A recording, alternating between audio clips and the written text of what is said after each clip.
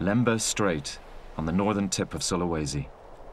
This region has been a center for the evolution of marine life. Its scattered reefs and sandy seabed are a kaleidoscope of improbable shapes and colors.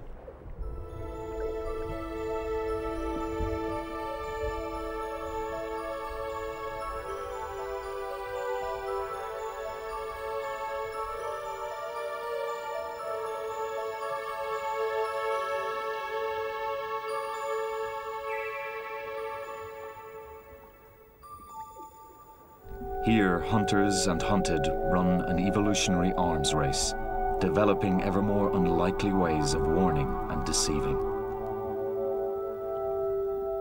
Deceit starts with simple camouflage. Panther flounders are easy enough to see when they're swimming. But what about the one that didn't move? The flounder is a master of disguise. It can change both the color and texture of its skin in an instant.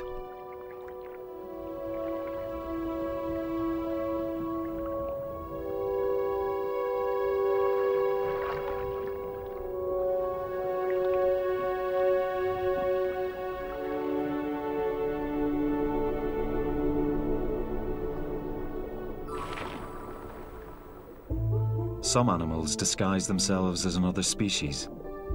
This looks like a sponge, but in fact it's a predatory frogfish. And this could be its prey, a pipefish. But a pipefish looks like part of a feather star. So long as it stays within its waving arms, it's almost invisible.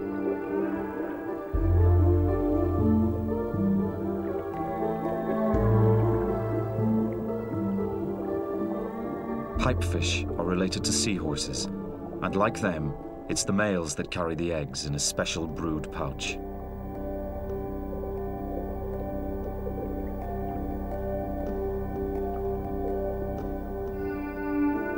A trumpet fish hides in the fronds of a sea fan. But what it may not see is the pygmy seahorse that lives there too. These tiny fish are no longer than a fingernail. They mimic every detail of their background. Rather than just looking like another species, some animals enlist other creatures' defenses for their own protection. The Colemans Shrimp lives safe among the venomous spines of a sea urchin. With its hard outer shell, there's no risk of it being stung.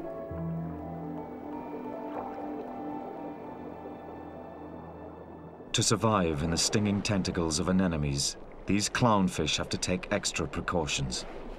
They steal a chemical from the anemone and rub it onto their skin, so it doesn't recognize them as prey. They can live safely in what would be lethal surroundings for other fish.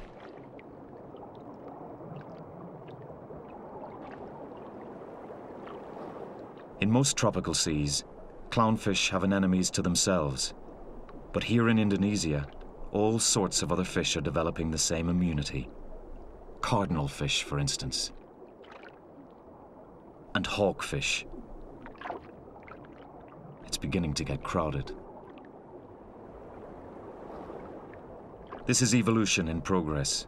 From here, the habit could spread right across the ocean.